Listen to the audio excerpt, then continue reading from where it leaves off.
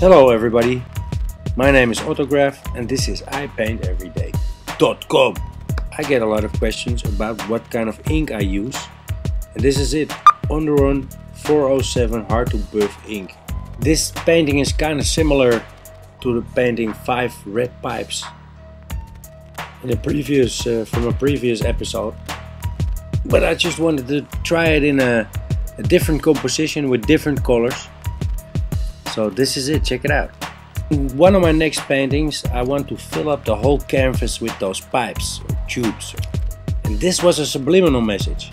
I hope you caught it. And this was also one of the shortest episodes ever. So I hope to see you again for the next episode.